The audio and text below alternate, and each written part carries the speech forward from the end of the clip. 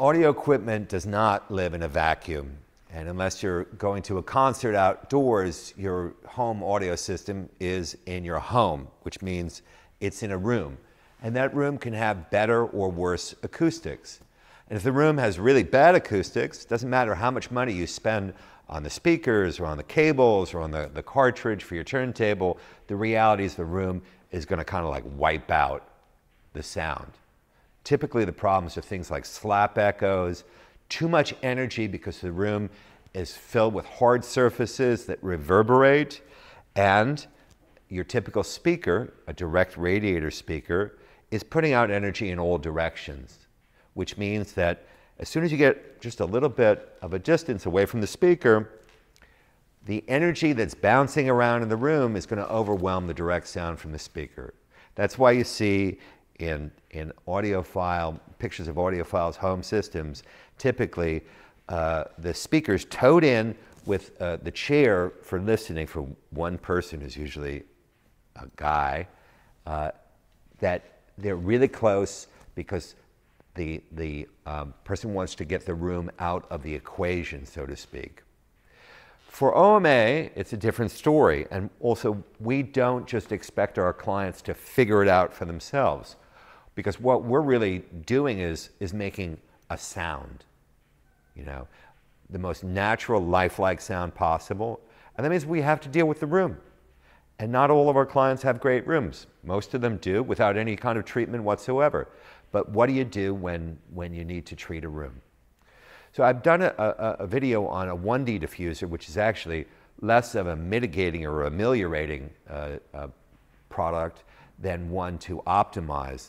What I want to show you now are things that we made for the Munich high-end audio show, which was in May. So the Munich show is notorious, like many audio shows, which are typically in hotel rooms. At Munich, the show takes place in the convention center, which is this glass, you know, it's like a glass, you know, bird cage. Terrible, terrible sonics in the rooms. And this was the first time that we did the Munich show ever.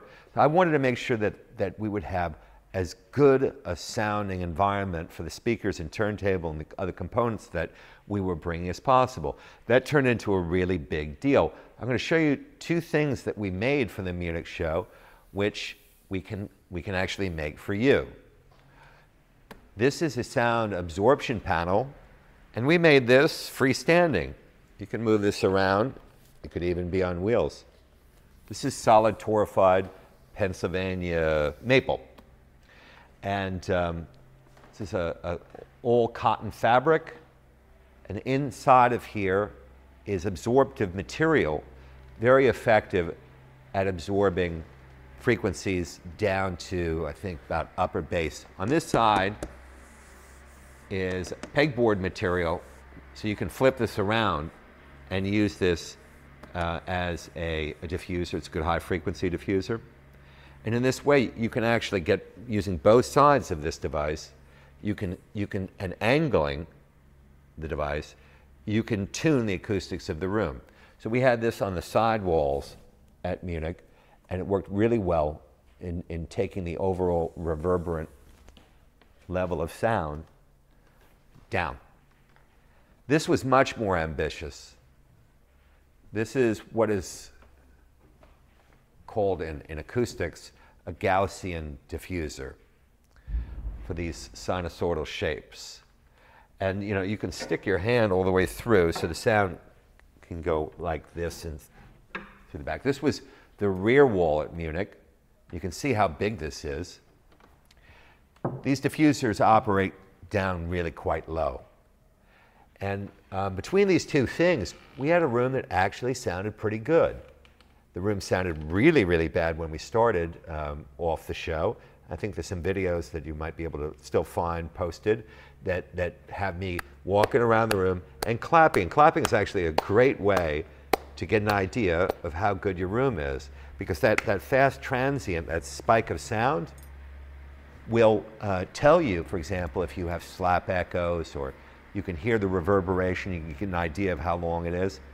And then as you add treatments, or put more furniture or rug into a room, and you do this without any kind of measuring device, you can actually get a pretty good idea of where you're headed until you reach a point where you say enough. You don't need an acoustician, and most acoustic treatments that I see on the market are woefully undersized. Like putting a little panel like this big by this big on a wall may make you feel better about doing something about the acoustics in your room, but probably it's not going to really change the sound much.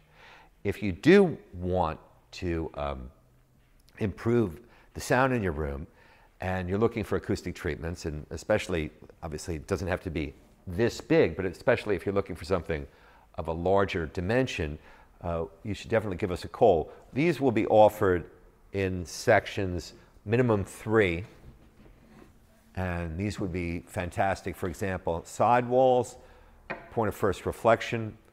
We also do make numeric or quadratic diffusers. I guess the point here really is that whatever your system is, whatever your room is, if you want to have acoustic treatment done, an acoustic analysis, OMA also provides these kinds of services so that you're not left hanging and wondering if you actually have gotten the most out of your audio system.